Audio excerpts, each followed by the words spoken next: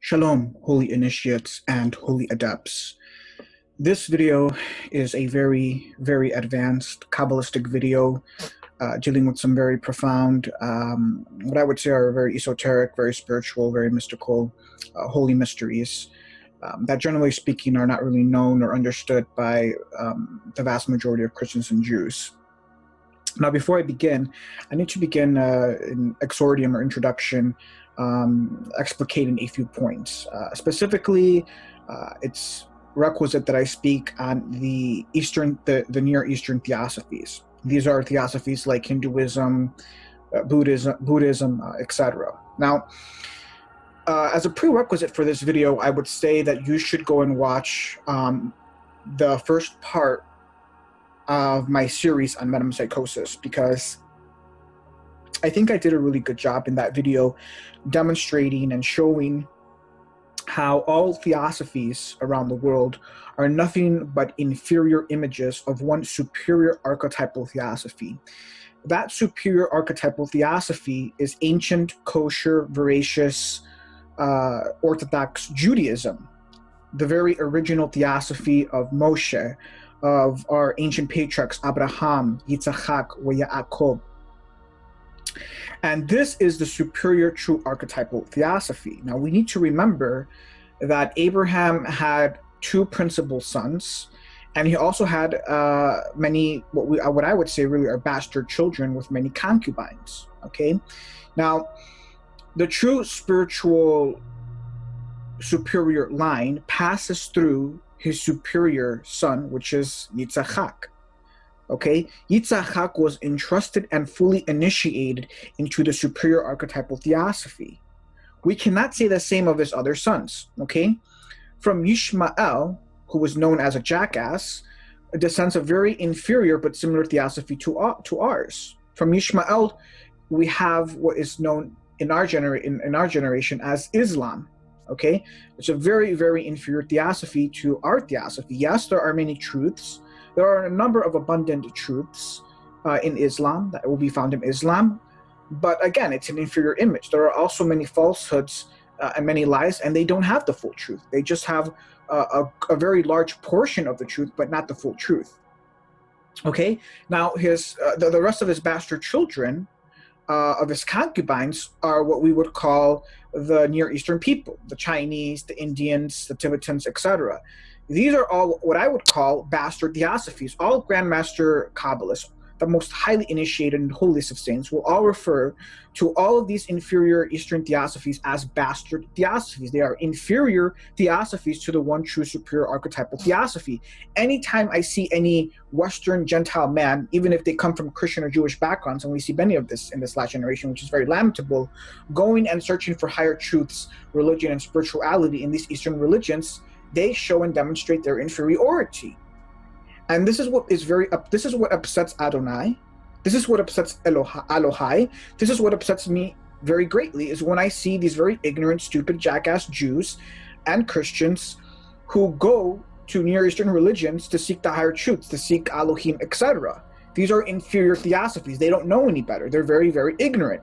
Okay, because they are sitting on very low states of consciousness and spirituality, they don't know any better. And so they demonstrate their inferiority. And more often than not, I see this with a lot of Jews. There's too many stupid, too many spiritually retarded Jews who always are just, for whatever reason, so attracted to these Near Eastern theosophies, not understanding that the one true superior theosophy is right in front of them, hidden in plain sight. It's just so lamentable. I can't even express in words how not just upsetting, but lamentable it is. So again, the momentous point to understand here is, as I always want to constantly emphasize, is that all the theosophies of the world, whether it's Satanism, Luciferianism, Hinduism, whatever you want to call it, they're all inferior theosophies to the one true superior theosophy, which is ancient Judaism, which is the original theosophy of Abraham, Yitzhak, Yaakov, and Moshe, etc. Okay, and modern Judaism has somewhat, to a very small degree, has shifted away from this very ancient primordial theosophy, and as well as Christianity. Okay, so we have to go all the way back to the ancients. We have to go all the way back to Moshe and Abraham and read our most ancient sealed books to get to the full higher truths. because modern Judaism and modern Christianity are also inferior theosophies to this one true kosher orthodox veracious superior archetypal theosophy. Okay, I cannot stress this enough. Okay, I have to say all of this because I'm going to expound on a very, very holy mystery in this video that is very much linked with certain spiritual truths that are found in these Near Eastern theosophies. Again, yes, there are a lot of abundant truths in these Near Eastern theosophies. They have a lot of truth. They have a very great significant portion of the truth. But again, they don't have the full truth. And they also have mixed in within their theosophy falsehoods and lies and very unholy and impure rituals and practices that they perform. So why would anyone want to go and study or be initiated into these inferior theosophies is beyond me. You have to be very ignorant, intellectually and spiritually, to want to be initiated into these Near Eastern theosophies. Okay, but as a Grandmaster Kabbalist, as a holy initiate and a holy adept, we also have the advanced understanding that yes, they do these other inferior theosophies, especially the Near Eastern ones, whether it's Islam or Hinduism, yes, they do possess a lot of truths. Okay, we know that. Okay, and I can definitely give a very long disquisition, write books and videos showing all of the similarities between Islam, Hinduism, Buddhism, and ancient Judaism. There's a lot of similarities. They're all offspring of Abraham. Okay, but they're all inferior. Okay. So very, very important to understand, very momentous to understand. I cannot put enough great emphasis upon this matter. So with that established, now we may proceed. Now, before I begin the actual disquisition, I want to make a few introductory points on Sefer HaZohar, which is our most ancient esoteric principle text. Now, we need to understand, if you've mastered the Zohar, and I have indeed mastered Sefer HaZohar inside and out, that 75%, I would say, this is a very rough approximation, I would say roughly around 75% of the entire text is all about acquainting and teaching the reader everything about the full Sfiroth, or the Godhead and the divine hierarchy. The whole purpose of Sefer HaZohar is to revelate and teach and illuminate to the reader, to the initiate, the full knowledge of the divine hierarchy, the Sfiroth, and all of the potencies and emanations that are around it. It's basically once you have mastered Sefer HaZohar, you will have a full mastery, a full comprehension of the entire divine hierarchy, all the way from the top to the bottom, inside and out. That's the whole point of the text. That's what holy initiation is all about. You need to have a full comprehension of the Godhead, of the divine hierarchy, all of the entire divine hierarchy, from the top to the bottom of the Great Pyramid. And in so doing, when you especially have a very intimate knowledge of the highest levels of the divine hierarchy, which are the Sfiroth and the emanations, that's where you can then begin to begin to have a very intimate, close relationship with them, and that's where all the power is derived from. Okay, now Sefer HaZohar, in addition to all of this, also explains the various patriarchs of Israel as divine archetypes. They represent numerous divine archetypes. Again, these patriarchs are very polysemous archetypes. That's the whole mysticism behind the text. That every symbol of the holy word is polysemous in nature and in essence. And these patriarchs, these holy saints and figures that predominate the holy word, are all represented of numerous divine archetypes, as well as their transient states of consciousness. And I'll give you an example. And what I'm explaining here, what I'm teaching here, is very esoteric. It's not fully understood by many modern Jewish Kabbalists. In fact, you won't even find many Jewish Kabbalists even know what I'm saying or explain what I'm saying, because, again, they're not fully initiated Kabbalists. It's very lamentable, to say the least. They're very inferior Kabbalists. They're not true Kabbalists in my eyes. Now, to give an example, let's speak on Abraham, okay? On one level, right, we can say that when we read certain folios in the Torah regarding, Abraham, certain sections of the life of Abraham would represent certain states of consciousness that Abraham is passing through. So on one level, when you're penetrating the Hebrew text regarding Abraham as a figure and his life, you'll have this very profound esoteric understanding that certain aspects of Abraham's life and I don't want to get too deep in the matter, would represent different states of consciousness. So as an example, the Zohar will say, explaining one aspect of Abraham's life in the Torah as him having, attained, the Sfiroth of Chesed. And then in another aspect of his life, it'll says at this point in his life, he has now reached the level of, say, Malchuth or Shekhinah. These Sfiroth all represent states and levels of consciousness. And this is, on one level, this is what the Torah is all about. It's giving you this knowledge, this very esoteric, mystical knowledge of the patriarchs as divine archetypes, and also, revealing their transient states of consciousness as they evolve and as they change. Okay, and we'll get a little bit more into detail here as we proceed with the disquisition at hand.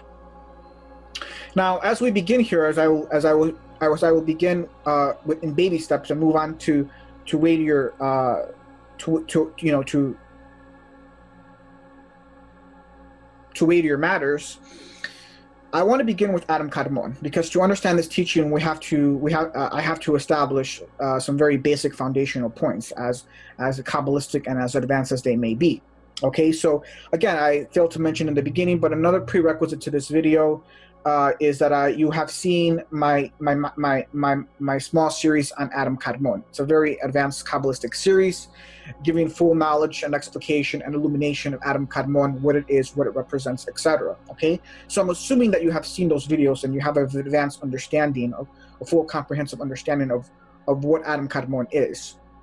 Now, basically, Adam Kadmon, as you should know, is on one level is binary in nature. Okay, on one level, we may say that Adam Kadmon represents the highest 10 Sfiroth, the actual Godhead itself. Okay, the highest Godhead, really. But on another level, on a lower level, more relevantly, more often than not, it actually comes to represent the image of the 10 Sfiroth, which is HaMashiach. HaMashiach is Adam Kadmon. And Mashiach and Adam Kadmon, which are just two different titles or names for the same divine entity, are really the firstborn image of the 10 Sfiroth. Now, again, the archetype is 10 Sfiroth, meaning that the archetype contains 10 levels or divisions. I say this through license of language, of holy language. So, ergo, it logically follows that the image of the archetype must also possess 10 attributes or 10 levels. Okay, we call these levels in the esoteric Qabbalah Partzufim, which is the Hebrew word for face. It actually has a Greek etymology, but I don't want to get into that. But in Hebrew, it is known as signifying a face. Okay, this is a face as an aspect. It's a level. We can think of it as an attribute. So Mashiach, and again, this is something that is, again, not properly understood. In fact, I don't even think it's known by practically 99% of Jewish Kabbalists out there. What I'm revealing on this channel and in these videos is the most esoteric of holy mysteries of the highest order, all revealed to me by HaMashiach, taught to me by HaMashiach. Okay, I am the real deal, as I'm constantly saying. Okay, this is very deep, profound, esoteric stuff. This is only meant for holy initiates and holy adepts. I have to constantly repeat this. So, again, HaMashiach, who is the image of the 10 Sfiroth, also contains 10 Sfiroth. So we have to distinguish between the archetypal 10 Sfiroth and what I like to call the imageal 10 Sfiroth. Okay, so critical to understand this, that there are 10 aspects, 10 attributes to Mashiach, and this is the great mystery and secret why Mashiach has many titles and names, because every title and every name of HaMashiach represents a different state or partzuf of Mashiach, right? We can call one title is HaMashiach, but he's also known as Metatron. He's also known as Yahuel. And all of these different names, all of these different titles, represent these different states of HaMashiach, because HaMashiach, like all of divinity, is a shapeshifter. These are shape-shifting divine entities. And Mashiach, being Al, being God, really has the power to shapeshift. He can be in a state of in the state of the highest form of divinity, or he can shapeshift into an angel in a lower state of divinity. He can even shapeshift into a man, which is the lowest form of a divinity or existence. So again, Mashiach can enter many different types of divine states or existential levels of being. And not only that, but understanding that he is composed of 10 Sfiroth or Partzufim, he can also change within these. He can also change within these 10 Partzufim. Okay, so it's all very, very mystical to explain. We're dealing with very high spiritual language and matters here. Okay, but I'm hoping that you can begin to understand what I'm trying to teach and say here and what's going on. So moving on. We also need to understand the Tree of Lives. Now, I have here Tree of Lives because in Hebrew it's Eitz Chaim. And the Hebrew word Chaim is plural. In other words, the word for life in Hebrew is not singular, it is plural, it's Chaim. So the actual correct literal translation is Tree of Lives, not Tree of Life. The Tree of Lives contains many lives. In fact, it contains all of the lives of all of the children and images of Elohim, of which Israel is a function of. So very critical to understand this, because anytime you see Tree of Life, understand it's a mistranslation. It should really be Tree of Lives. This is the correct translation, okay? Has everything to do with the plurality of divine existence and of lives, okay? Metempsychosis. This is why many Gentile Christians and Jews are very ignorant on higher spiritual matters, because they think of life as being a singular, having a singular connotation. In fact, it has a plural connotation. It's plural. And yes, this has everything to do with metempsychosis and transmigration of souls. Okay? Now, we also need to understand a very great, deep, profound Kabbalistic mystery, okay? Which again, I explained in my series on Adam Kadmon, which is that Adam Kadmon, which is HaMashiach, is also the Tree of Life. The Tree of Lives is a symbol, it's an occult symbol and figure for HaMashiach, for the image of the 10 Sfiroth, of the 10 archetypal Sfiroth, okay? And so with that said, with that understanding, if we take it a step further, we should also have the understanding that there are 10 Sfiroth to the Tree of Lives. In other words, there are 10 branches to the Tree of Lives. This is why when you see a very ancient standard Sfirothic diagram, they will always refer to the diagram as either Adam Kadmon or as the Tree of Lives. Because the most initiated ancient Kabbalists had this very advanced Kabbalistic esoteric understanding that the Tree of Lives is Adam Kadmon, which is HaMashiach. And all of these three, symbols possess 10 Sfiroth. Okay? Very critical, very momentous to understand. Okay? Now, let us proceed to speak on us Israelites. Okay? We have to understand that there's a great partition, a great distinction between us, Yisrael, and the Goyim. And again, I have not had the time and space to fully go into these holy mysteries and matters dealing with this very powerful distinction. But understanding this, we Israel, we are the only nation that it can be said truly descends, was born of Ha-Elohim. More specifically, of HaMashiach. HaMashiach is our father.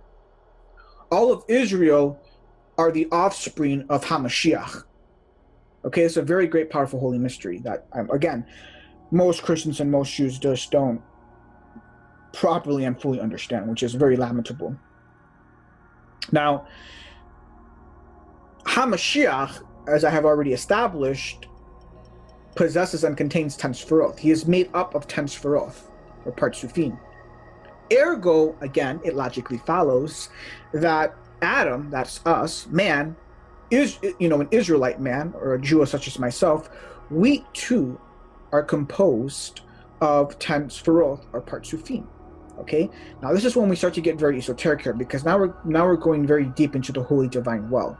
Okay, we're starting to descend into matters that, again, practically, every Jewish Kabbalist out there just doesn't fully understand. Okay,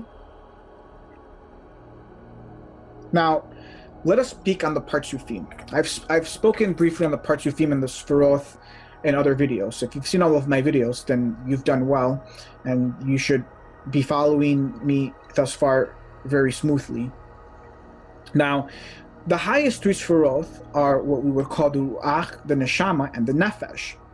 But there are also lower 7 Sfiroth which are linked to these three.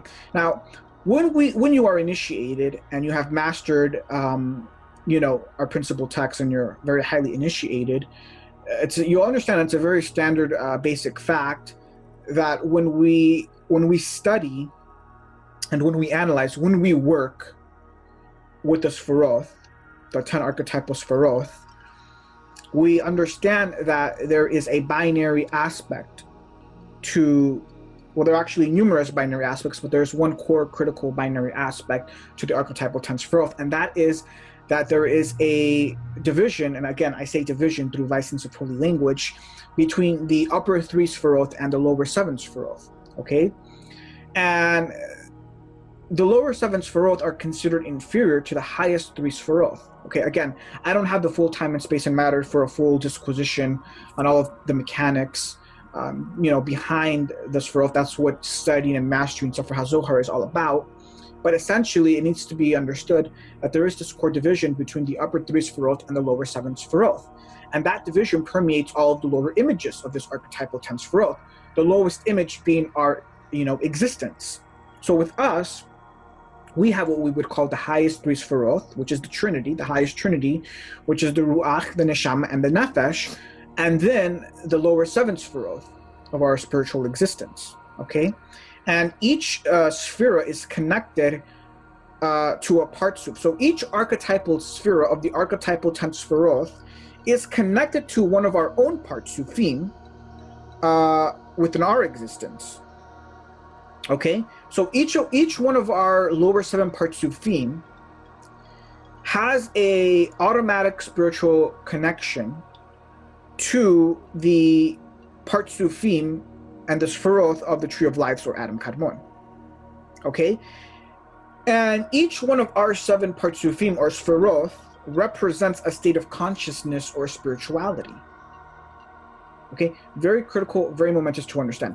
Now, what will follow here is the scriptural proofs of everything that I have taught and set up to this point. Now, if you've read Sefer HaZohar and you've mastered it like I have, then you would understand and know all of this, because this is implicitly indicated in that esoteric principle text with many scriptural proofs. Okay, but I'm going to give to here my own scriptural proofs that you won't actually find in any of our core principle esoteric texts. Again, this was all divine revelation given to me. I'm sharing it here with you, and again, you need to understand that what I'm going to now share with you, again, is not found in our core principle esoteric Kabbalistic text. But again, not all holy knowledge and wisdom is found in our core principle text. This is the written tradition. The written tradition was considered very esoteric, and it was a rule of thumb that not all of the holy knowledge and wisdom was to be committed to writing, just a portion. So you have to understand that our esoteric written tradition is but a portion of the holy mysteries. The true possession of all the knowledge and wisdom is found in our oral tradition. Everything is done orally. Okay, whether it's done orally through a divine, divinely, that is through holy saints and Mashiach, coming before you and revealing and explaining this to you, or being initiated in the very long ancient line of transmission going back to the 70 elders on Mount Sinai. Okay, so very important to understand. So here we're going to begin with a little introduction into understanding the more esoteric mystical aspects of the Torah. Okay, here we are talking about the different states of consciousness and spirituality that exists within these ancient divine archetypes that we find in the Torah, of which we are images of. Now we read in Sefer Bereshith in chapter 33, verse 18, it states, "And Yaakov came to Shalem, a city of Shechem." Now, if you're a Western Gentile who is not fluent in ancient Hebrew, you read this verse, and everything behind this verse just goes over your head. You might think this verse is nugatory, it's vain, it's meaningless. You're not really, what is it teaching? What are you learning from it? It's, who cares what city Yaakov comes to? Again, if this is your line of reasoning, if this is your line of thinking, you are part of the profane, you are part of the uninitiated, right? Yeshua HaMashiach said, not one yod, not one kotz shall pass from the Torah until the heavens and the earth pass away.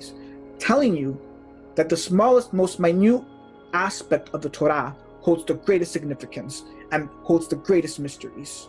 But again, you have to be initiated at the highest levels to know and understand all of this.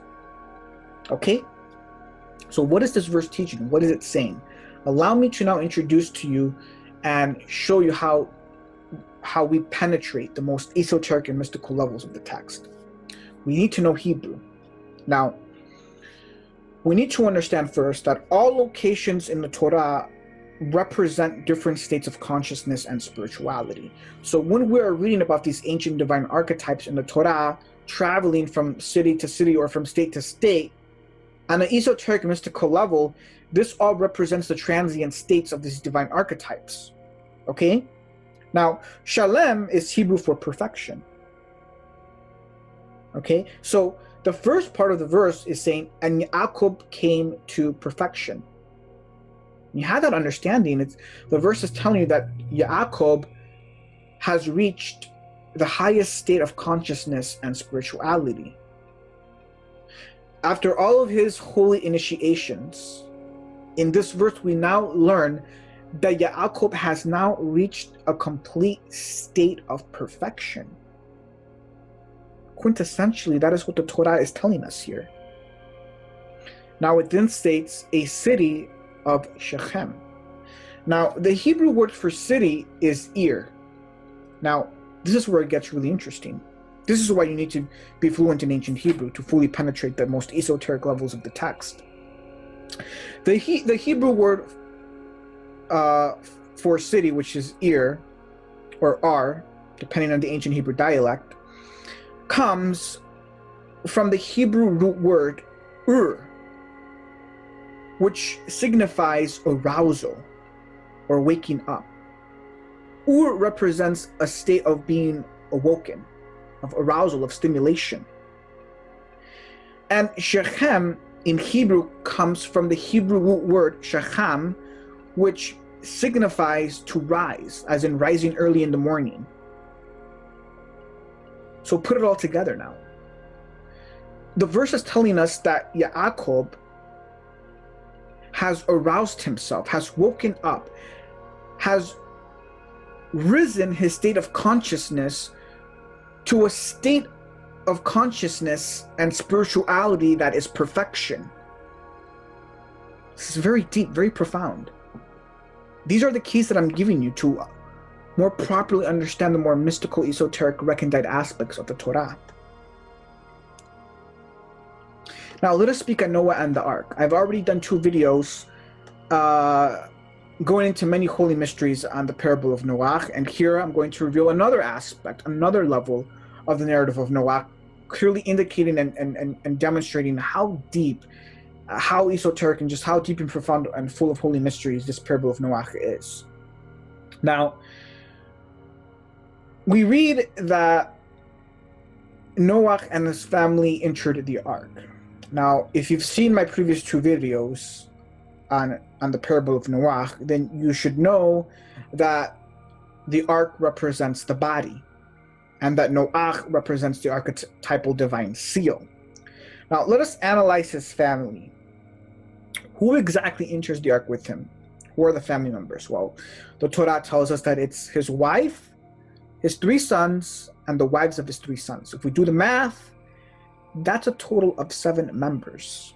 It's very interesting because here we have the scriptural proof for the 7 Partzufim which enter the body. Okay, so we have here the ark, which is the body, being composed of 7 Partzufim, 7 Sfiroth, 7 states or possible levels of consciousness and spirituality. And if we take into account the 3 instances of birds in the narrative or parable, This then brings us to a total of 10 Partzufim, showing us and indicating that indeed the body, that man, Adam, is an image of Adam Kadmon, or Mashiach. Now, we also read, if we want to go deeper into the parable, in chapter 8, verse 4 of Bereshit, it states, "And the ark rested on the 7th month." We know the ark represents the body. It represents Adam, the existence of the Israelite man. Okay? We need to understand that the Hebrew word for month is a code word. I'm always telling you there's many levels to these Hebrew words. They're all symbols that are very polysemous in essence. The Hebrew word month on one esoteric level may signify a partzuf, a sphira, okay, a state of consciousness or spirituality. So what the verse then here is telling us is that the body is, at this point, the body has reached a state where it is now resting in the highest partzuf, which is the 7th partzuf or sphira. We've reached a point where now the body has ascended through all the lower 7 Sfiroth to the highest sphira, which is the 7th month or the 7th partzuf. At this point, the body has reached the highest state of consciousness. Now, the ark was inundated and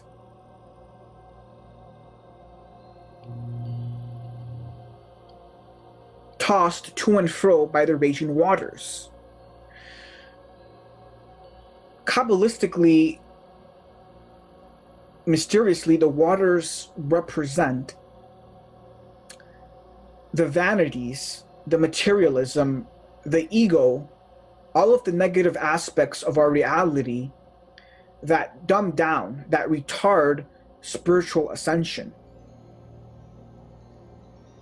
And now that the ark has overcome the flood, now that the body, that man, has overcome the ego, materialism, vanity, the vanities of the world, the evil inclination, now it can be said that it now truly rests on the 7th partzuf. It has reached the highest state of consciousness, of spirituality. Again, this is very deep stuff here. I'm giving you the keys to the kingdom of Elohim here. Now, one of my favorite verses that evinces all of this in a very Kabbalistic manner is found, as I'm always saying, is in our most esoteric, the most Jewish, the most ancient Jewish esoteric Kabbalistic book of the entire Bible. Literally the paragon of a true esoteric Kabbalistic treatise and text, which is the Apocalypse. In chapter 5, in verse 1, we read, "And I saw upon the right hand of him who was sitting upon the throne a scroll," or a book, "written within and on the back, sealed with 7 seals." Now, Yochanan here, what is he seeing? Who is he seeing? If you're initiated, you know that he is having a vision of HaMashiach. It is HaMashiach who is sitting on his throne. Now, this is a very, very Kabbalistic mystical verse. In fact, almost every verse in this book is super Kabbalistic in every respect. Now, duly know that he sees a book inside and on the backside of HaMashiach's body. Now, duly note that he is seeing HaMashiach sitting down. HaMashiach is in a sitting down posture or position in this vision. And within his body, and here we can say that the within and the back includes the entire upper body, from the torso to the head. He sees a book. And it is sealed with 7 seals. So what is he seeing? He is seeing what can only be described as a very supernatural holographic image or vision. We cannot properly explain this in human language, because it's a type of vision that transcends human language and experience. But I will do my best to explain to you here the profound mysticism within this verse. The 7 seals he sees are inside Mashiach's body. Again, we are speaking of the upper torso up to the head. So we're talking 2/3 of Mashiach's body being or possessing 7 seals within. And these 7 seals are the lower 7 Sfiroth, the lower 7 Partzufim of HaMashiach, representing the lower 7 states of consciousness and spirituality of HaMashiach. So now we need to ask, who is the book? What does the book represent? To answer this question, well, before I answer the question, I wanted to include here a diagram of what we are speaking of here, right? So here I have what is known to be a very Near Eastern pictorial of the lower 7 Sfiroth of the body. In Near Eastern theosophies, they are called chakras, and they teach that the spiritual existence of man is composed of these 7 chakras, which is just the same thing that I have been speaking up to this point, which are the lower 7 Sfiroth or Partzufim.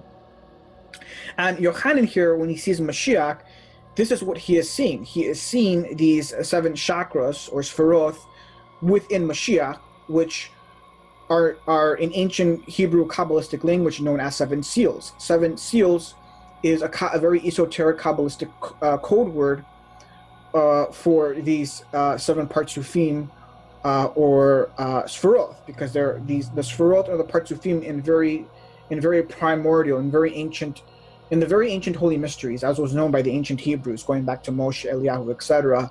They didn't exactly call the chakras, they didn't call them Sfiroth, or they didn't call them Partzufim. They would have called them seals. They're seals, and it's a very fitting term because the whole purpose of our existence is to unseal these seals. When we are born, these 7 seals are exactly that. They are sealed. The whole purpose of spiritual ascension, of spiritual growth, is to unseal these seals, these spiritual seals. Now, let us go.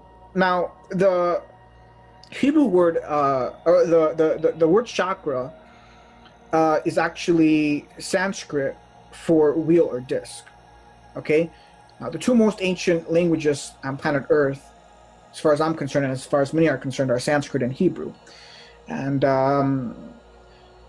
well, I don't want to get into it, but the point is that chakra is Sanskrit for wheel or disc, which is interesting because the Sfiroth is actually an ancient Hebrew word for a sphere or a circle, right? So we see that similar words in the ancient languages were being used to describe these very holy mysteries, right? So that's of great interest. That's a very interesting note, I guess, to add to this. Now, going back to the question I proposed, who is this book? We have to go back to our most ancient, most initiated Grand Master Kabbalist and holy saint on record from the Second Temple period, which is none other than Philon Judaeus. Now, we read in Sefer Bereshit in chapter 2, verse 4, it states, "This book is that of the origin of the heavens and the earth when it came into being." Now, this verse is taken from the Septuagint, because this verse is a perfect example demonstrating at times the inferiority of our Hebrew Masorah, because the Hebrew Masorah has been corrupted in that the two Hebrew words Zeh Sefer, which is this book, are not found in our Hebrew Masoretic texts. And this is because the Hebrew Masoretic text is partially corrupted, as I've stated in other videos.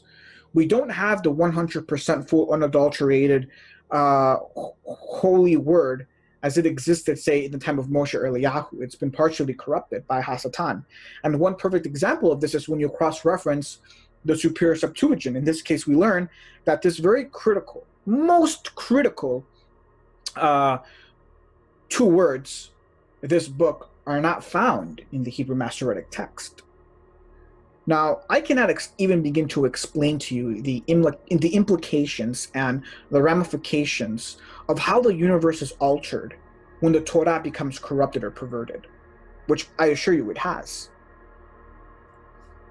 Now, very, very Kabbalistically, this is a very extremely advanced Kabbalistic passage that I'm now going to read to you from his first treatise entitled Allegorical Interpretation, Treatise 1. He states, commenting on this verse, he states, that is to say, this perfect reason. Now, the word reason here is the Greek word logos. So you have to understand that this is an English translation of an underlying ancient Greek text. The underlying Greek word there for reason is logos, which is the divine word. And we know who the divine word is, that's Hamashiach.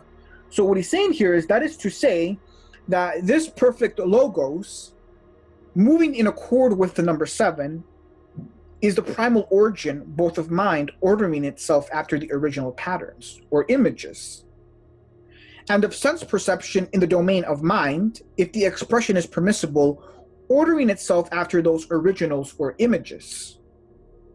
Book, that is the Hebrew word sefer in this verse, is Moshe's name for the logos of Elohim, in which have been inscribed and engraved the formation of all else, but that you may not suppose that the deity makes anything in definite periods of time, but may know that to mortal kind the process of creation is unobserved, undescribed, incomprehensible. He adds, when it came into being, not defining when by a determining limit, for the things that come into being under the hand of the first cause come into being with no determining limit. There is an end then of the notion that the universe came into being in 6 days. Perfectly well stated. This Grandmaster Kabbalist was of the highest order. The text speaks for itself. If you have a high IQ and a high SQ, you more than understand what has been brilliantly elucidated and illuminated in this folio. Now, the key point here is that the Hebrew word sefer, which is the Hebrew word for book or scroll, it's a Kabbalistic code word with many esoteric levels to it. Here, he gives us one of those esoteric keys. Book, then, is mystically representing the logos, Hamashiach. He is the Aleph Tau. He spans the entire Aleph Beth because he contains all of the divine code.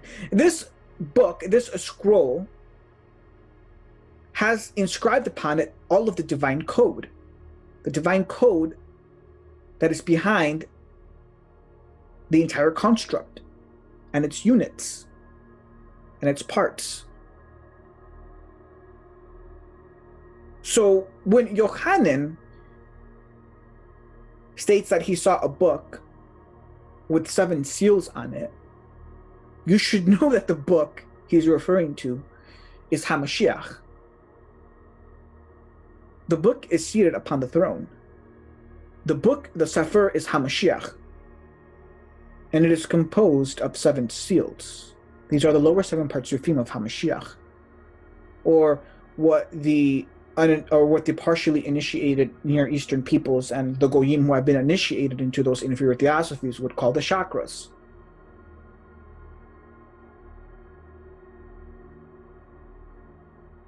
Now, again, one of the main purposes of our spiritual existence is to ascend these chakras or Sfiroth. And this is where the inferiority of all theosophies comes into play, because being the chosen, the true chosen and elect and elite of Ha-Elohim, of Elohei Yisrael, we are the only ones, we are the only people. Our esoteric holy order, the highest, holiest order that exists on this planet, we are the only ones that have the keys, that know how to truly ascend all 7 levels, all 7 chakras, how to do so properly. Because there are 2 ways, there are 2 principal paths to ascend these 7 Sfiroth. Because there are 2 serpents. There are what they would call 2 kundalinis. right? The Kundalini is the serpent. There are two serpents, I've been always teaching and revealing. Practically all of the Goyim, irregardless of their origin, they all ascend. If they do ascend, if they happen to get to a state of ascension, their path and key to ascension is the evil serpent, the evil Kundalini. This is Lucifer. Lucifer is everywhere, and he's very willing. He willingly, easily will give anyone the key to ascend through his methods, through his ways, which are forbidden and verboten, contrary to the Torah, contrary to the highest counsel of the Elohim. The other way is through HaMashiach.